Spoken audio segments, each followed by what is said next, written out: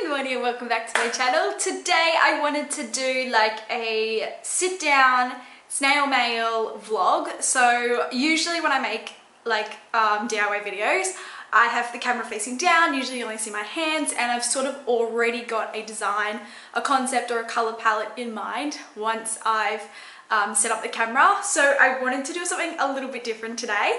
I wanted to put this camera a bit further back and I wanted to do like an entire creative process with you guys. Also, I know you guys are waiting for me to do a PO box opening video. These are all the letters I got. So I'm gonna sit down and do that either this afternoon if I finish this video, or hopefully next week. I'm not gonna leave it any later than next week because I know you guys are waiting to see that. But these are the ones that I haven't sent letters out to yet. These are the ones from September. So I'm so sorry if I haven't written back to you yet. I have so much on my plate at the moment. But I selected a few last night that I wanted to send to. So Sarah B from the United States. Who's this? Kirsty, who sent me this letter. I'm also going to be sending one to Hayley. I think this one was from New Zealand. And lastly, Isabel from Australia. So I have 4 letters I want to send to today, and I'm going to start by figuring out what kind of design I want to do for each one of them, and then we'll jump into creating. Alright, let's go.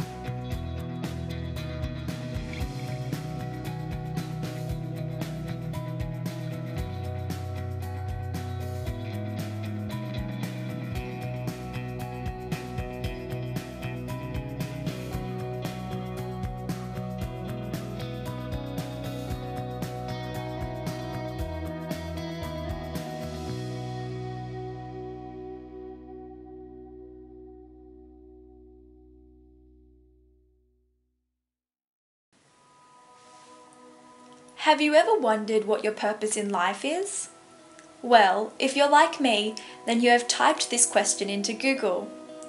Google couldn't give me the answer I was looking for, but it did impress me with a quote that sits proudly on my computer desktop.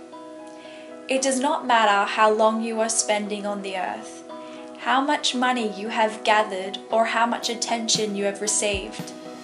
It is the amount of positive vibration you have radiated in life that matters. Amit Ray. Although this sparks a shimmer of hope, that as long as I'm spreading positivity, I'm on the right track, it still doesn't fill that void that lingers at the pit of my stomach. There must be a purpose. I know there is. I know there is one far greater than simply spreading positivity, because people have found theirs. Oprah, Nelson Mandela, Steve Jobs have or have lived to their full potential. So what's mine? I know that finding your purpose doesn't have to mean making history, because my mother fulfills hers every day by raising her 4 daughters and inspiring others to read. I have started incorporating a new activity into my morning routine. After I make my breakfast, I sit down and select a TED Talk to inspire me each and every morning. Emily Smith talks about how to obtain a more fulfilling life path. At the end of a 12-minute talk, a key point she made stuck with me. She talked about transcendence, feeling connected to a higher reality. This can happen through writing, art, or even church. And for me, this happens when I'm creating video content, creating art, creating anything that takes me out of the 101 things running through my head and into the creative process. I can spend hours in the zone not knowing or caring how much time has passed. Once completed, I am filled with a sense of achievement and accomplishment. Through YouTube, I influence and inspire others to become more creative. I encourage people to switch off, slow down, and step into their creative zone. Creativity is characterized by the ability to perceive the world in new ways, to find hidden patterns, to make connections between seemingly unrelated phenomena, and to generate solutions. Maybe my purpose is to use imagination and originality to communicate my perspective of life through art and film. So, I guess in a way, I am fulfilling a purpose in life.